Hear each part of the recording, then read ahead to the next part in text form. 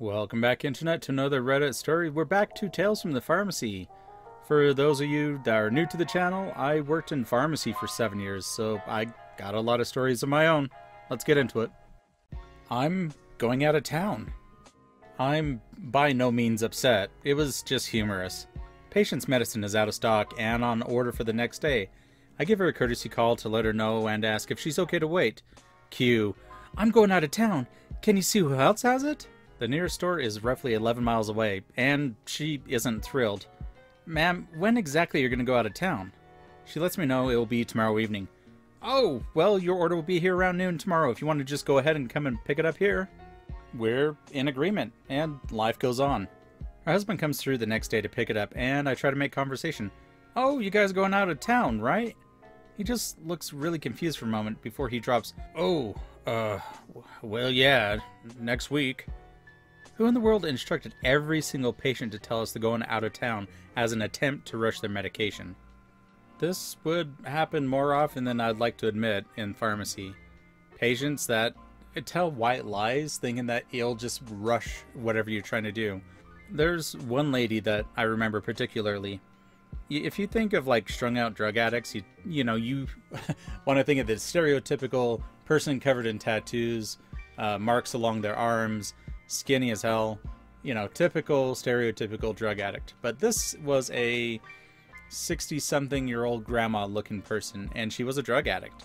She was hooked on benzodiazepine, it was either Xanax or Klonopin or both. Who knows. So she tells us that she's going out of town. She's going to another state, and she's going to be gone for a while, so she needs her medication early to take with her. And she was out of refills. And of course she was leaving in like a day. So we tell her, if she calls her doctor's office, they could fax a prescription to the pharmacy that she's going to be at in whatever state she's going to, but that wasn't good enough for her. So we call the doctor's office, let them know the situation. We also have her call the doctor so that she can tell them where she's going. And we get an okay from the doctor to refill her Xanax early. And we go ahead and fill it for her, and we sell it to her. At least here in Utah, if it's a schedule 3 through 5, doctors can approve early refills on those, but we have to get verification, blah, blah, blah, blah, blah. Anyway, so we sell it to her. She goes, she's happy, whatever. And then 2 days later, her husband's back in. And I just ask him, oh, did you guys end up going on your trip? And then he says, what trip? I'm like, oh, okay. So I called the doctor's office and let him know what had happened. Basically, she lied to get an early refill and doctor's approval to get early controlled medication. She was no longer welcome at that doctor's office, but because retail pharmacy is all about patient care and everything and not about making money, right? I'm not going to tell you which pharmacy it was, but yeah, they were totally okay with seeing her back again, because as far as what they were concerned is like, oh, it was the doctor's fault, not our fault.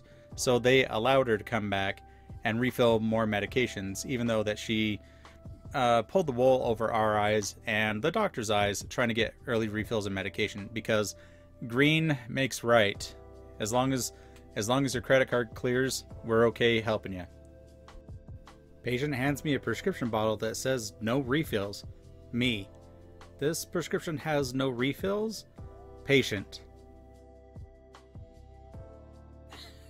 I love it too, because you look at the bottle and you take it in your hand and you look over and you notice that it has no refills, and you do that, yeah, this has no more refills, as you try to hand it back to them, and then they grab the bottle and it's like, I must have grabbed the wrong bottle. Let me see. And I'm like, well, let me look up to see what else. Let me see if I can find the prescription on my computer.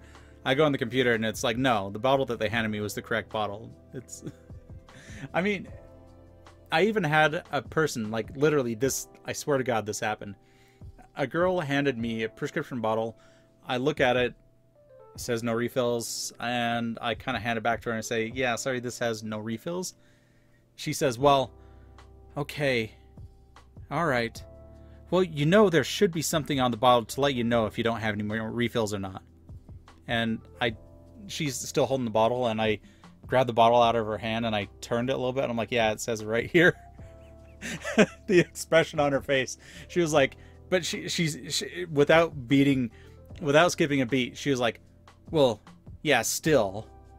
I'm like, all right, well, you can contact your doctor, blah, blah, blah, and try to get you more refills. But it was glorious. It was like, yeah, it does say that there are no refills on it, you dummy.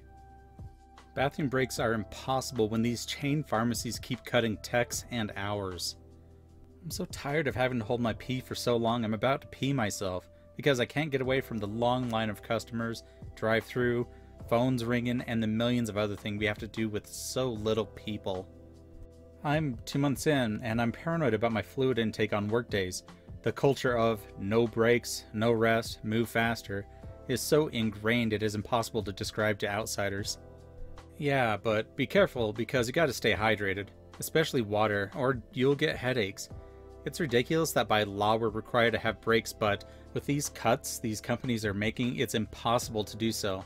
And if you do, not all the work gets done, then you'll get in trouble for it, and then you're more likely to get fired in the next round of layoffs. I'm sure that there's some retail pharmacies that, are actually pretty good to work for. I don't know, the best one that I worked for was Walmart, but even they had some really weird rules. Like, you get breaks and stuff like that, but it's almost like if you ask for it, then they look at you like, I guess you can take a break. Because they can't tell you no, but they make you feel so guilty for taking them. But the two things that always bug me is the no food or drink rules that they had. Now, I get it up to a point about the no food rule.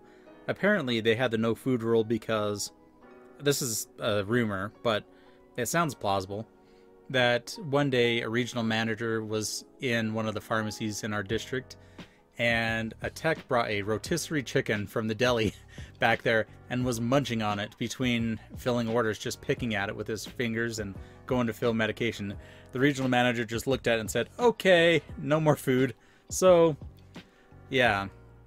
But they also said that we couldn't have any water bottles back there or any drinks. They gave us these, those cone cups that you can get for like snow cones.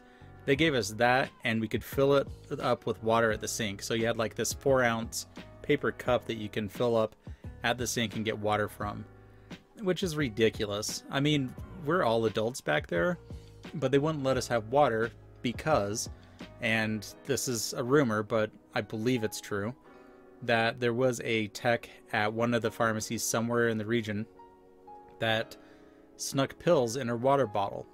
So they said, okay, no more water bottles for anyone, which is ridiculous. They gave us these 4-ounce drink cups to drink out of, and we're running around all day. So that lasted for about 2 years. And then they finally said, okay, you guys can have water bottles, but they have to be see-through, and it has to be water. So, no Sprite. How dare you guys bring back Sprite? Those bubbles, you could hide pills in those bubbles. Apparently, reading it and following instructions were too difficult. Got an e-script from an ophthalmologist today, which got declined for prior authorization. So, an e-script is kind of like a fax, but it's electronically sent over. I guess that's a good explanation for it. And prior authorization is if an insurance doesn't want to pay for a particular medication, either it being too expensive or, well, generally it's just because it's too expensive. The insurance will say needs a prior authorization, meaning that the doctor needs to fill out some paperwork, call the insurance, or prescribe something else. The agency messages couldn't have been clearer. Prior authorization required. Use alternative product, or if medication is necessary, doctor call this number.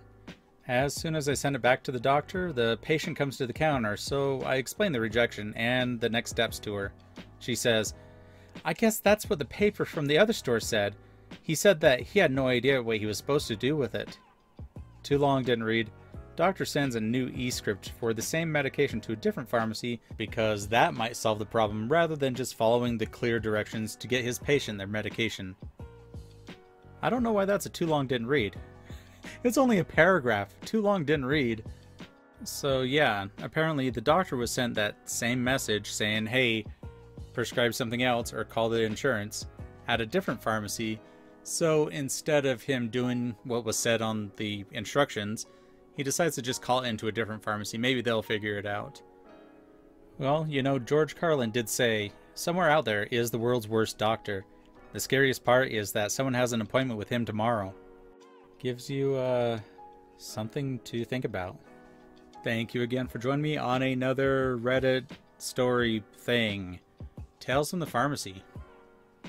So, call me crazy, but I think I'm going to get an annual pass to Disneyland. I live in Utah, which is about 900 miles away from Disneyland. I don't know how many kilometers, 1,000 bajillion kilometers. Anyway, so I live that far away from Disneyland, but I'm planning on going in October for 2 or 3 days. And then I'm probably going to be going back in December for 2 or 3 days.